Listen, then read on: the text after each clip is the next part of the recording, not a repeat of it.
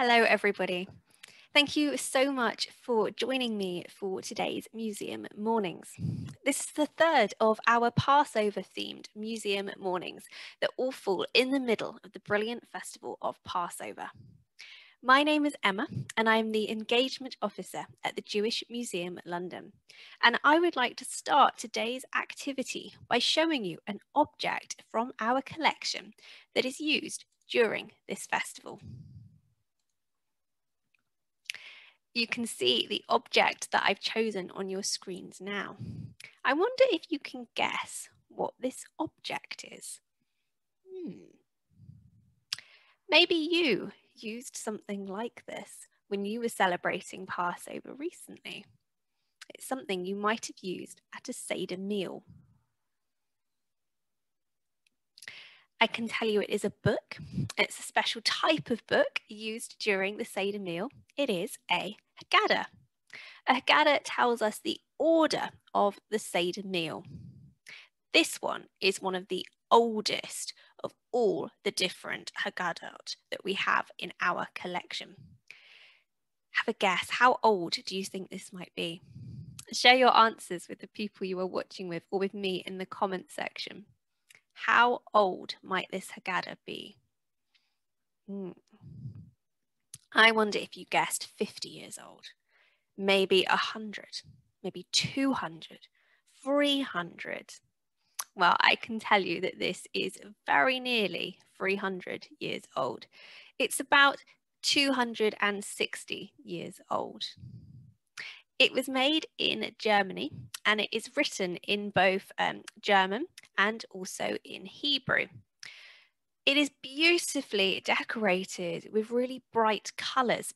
And the reason I wanted to share it with you today is because if we look through this, there is a beautiful picture I wanted to share.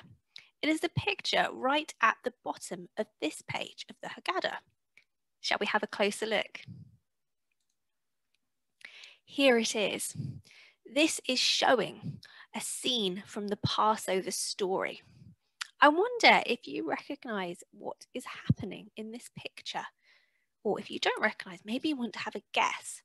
What do you think is happening in this picture?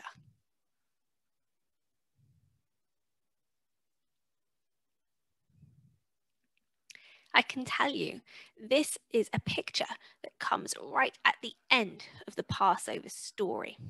It is after the Israelites have crossed the Red Sea, after they have escaped from Egypt and escaped from slavery.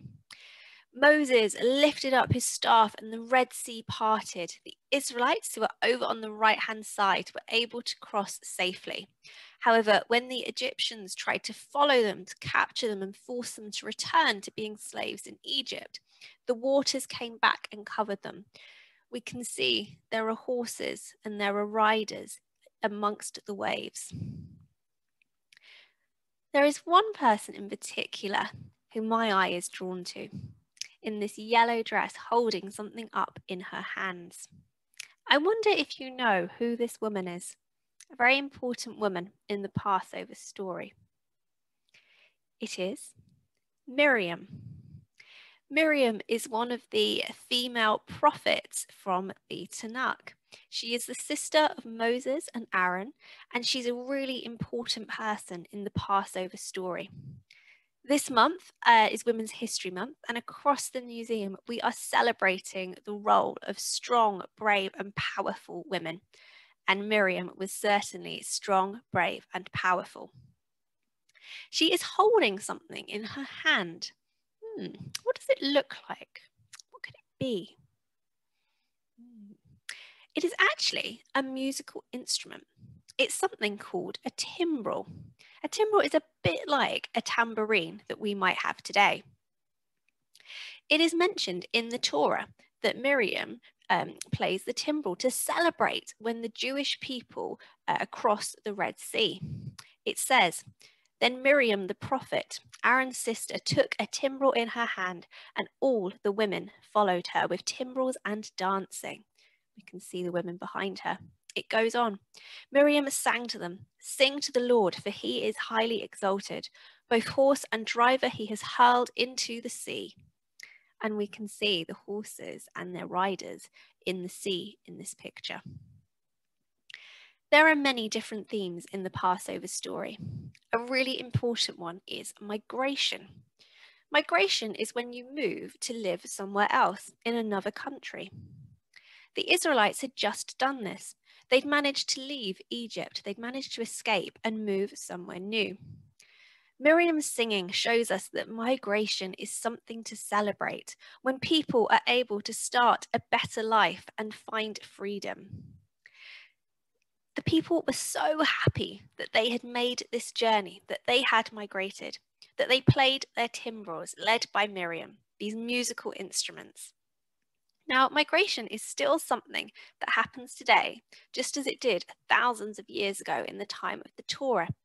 And it can still be something to celebrate as people are able to start new and better lives in new countries. So today we are going to make our own instruments, our own timbrels that we can play to celebrate migration. So to make our own timbrels, we are going to start by using paper plates. If you don't have a paper plate, you can cut out a piece of cardboard in roughly the same size and same shape to make it with. If you would like to make your timbrel nice and bright and colourful to make it a happy instrument to celebrate migration, you might want to paint yours just like I have painted mine. I've painted it with all the different colours of the rainbow because I think a rainbow is a really happy thing to look at. It's a very hopeful thing, a very exciting thing. And I think migration can be very hopeful and very exciting too. I decorated it with all these different colours. I might decorate it even further now. I think it might look really nice if on my timbrel I add some streamers with different colours. So I'm going to have a go at attaching some now. I wonder what you're going to use to decorate your beautiful timbrel. Maybe you could have a look through your recycling and see if there's anything that you could use there. Maybe some different magazines that you could cut up in different colours. I've got lots of different pieces of tissue paper. Maybe you've got some tissue paper that you could use as well. Maybe you also are going to try and use all the different colours of the rainbow when you make your timbrel. I'm going to add some lovely green over here. I think some blue as well. Here's my blue. I'm going to try and match my colours up beautifully. I think some purple would look nice next. And I think I'm going to finish with some yellow. So I'll just stick the purple on. There's my purple. And finally, I have a nice yellow piece to add on.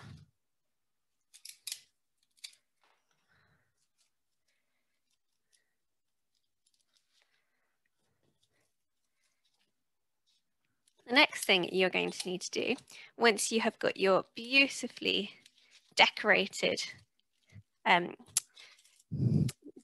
timbrel, and you can also decorate the back one as well if you would like, is think what we're going to put in it to make the noise.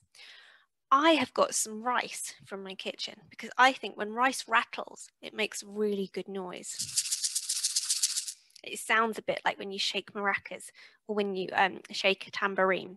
You could also use pasta or anything you've got around your house that might make this noise. The next step, having got your beautifully colourful paper plate, is turn it upside down so your beautiful paint and beautiful patterns are on the bottom. And then you're going to tip on top your rice, your pasta, whatever you were using. It's already making a very good sound. I want to make sure all the rice stays in there when I start to play it. So I'm going to take my other paper plate and I'm going to put it on top like this. I then want to glue or sellotape all the way around the edges so that none of the rice escapes when I start to play it.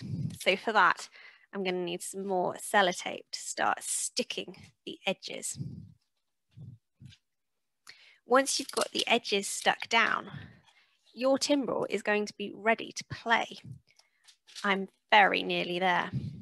I wonder if you've got some ideas about how you are going to decorate your timbrel and what instruments and what things you're going to put inside it to make the noise of the instrument. Can you hear it rattling? I think it is pretty much ready. Shall I have a go? Here is my beautiful timbrel with its streamers flying, all different colours that I can play to celebrate what a good and positive thing migration is today, just as it was in the Passover story.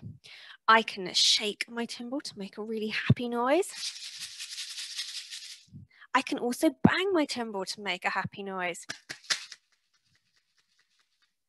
I can play it really, really loudly to celebrate, and I can play it really, really softly as well. I've had great fun making my timbrel with you today. I hope you have fun designing and creating your own musical instrument, your own timbrel as well. I would like to wish you, from all of us at the Jewish Museum, Hag Sameach. Hope you have a very, very happy Passover. And do join us again tomorrow for the final one of our Passover series of Museum Mornings. We will see you there. Bye.